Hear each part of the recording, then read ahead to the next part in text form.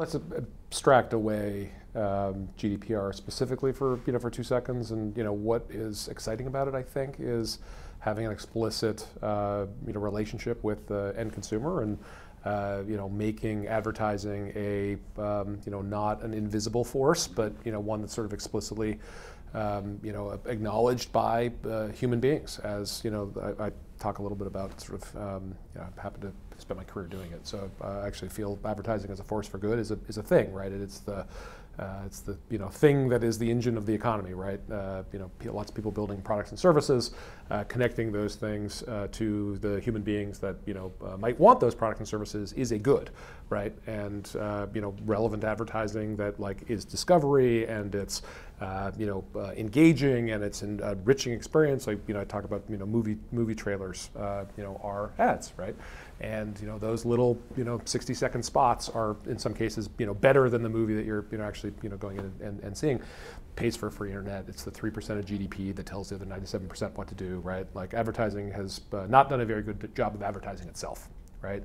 And I think GDPR is this wonderful opportunity for really the industry to basically say, let's make all of those things that we're doing explicit, and let's do the right things with respect to the consumer trust and the consumer relationship in this bi-directional relationship between products who make brands that makes product and services, and the people that buy them. And let's go ahead and do that right. And I think of GDPR as one set of countries. The EU has said, let's make this exchange explicit. Go.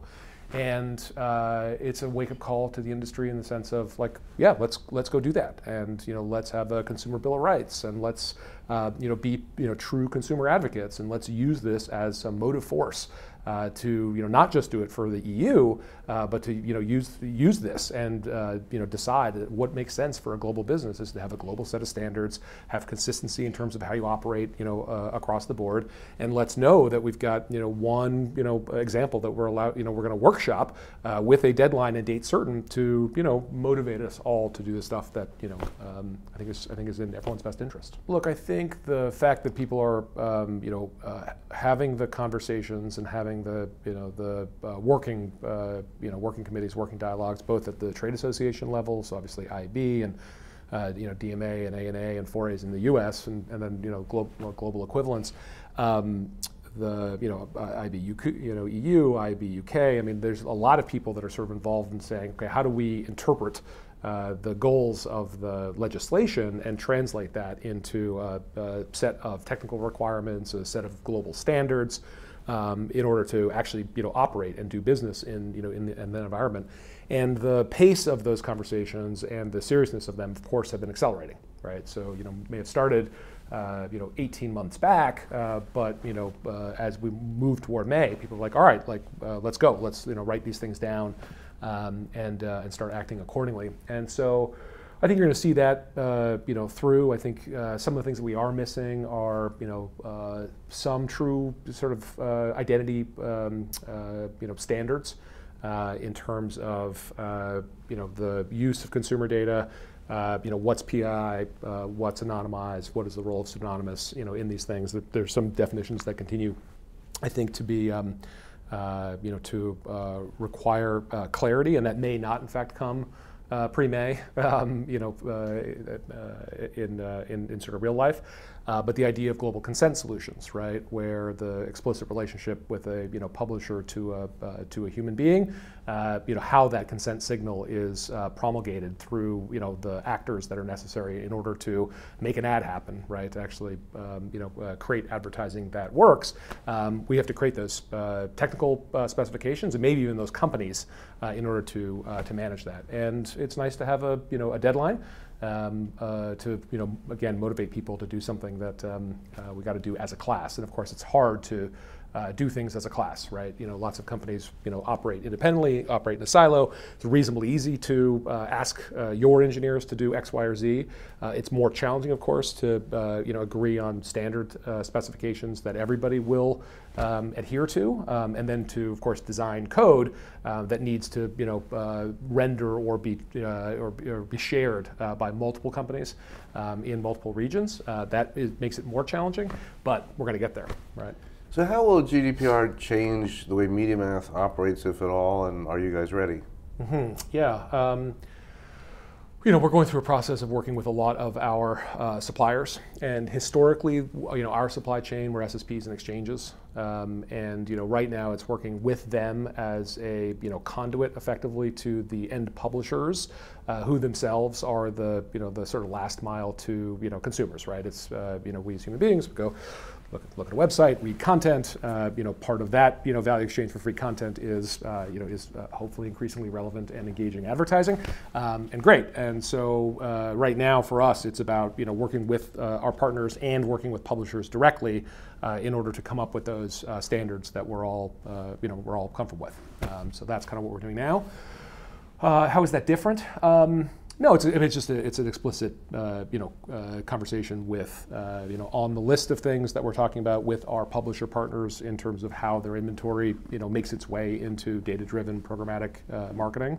The consumer consent conversation is top front and center.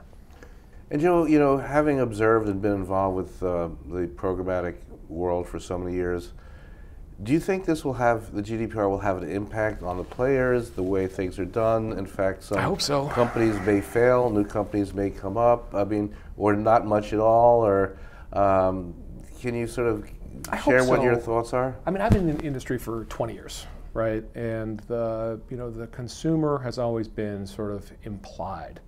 And I think the idea that the consumer, the human being, the person who is looking at the ads is an explicit audience, and needs to be solved for in a way that we're all sort of proud of, given when we're not doing the job of making the ads, we are all in the business of consuming them, right?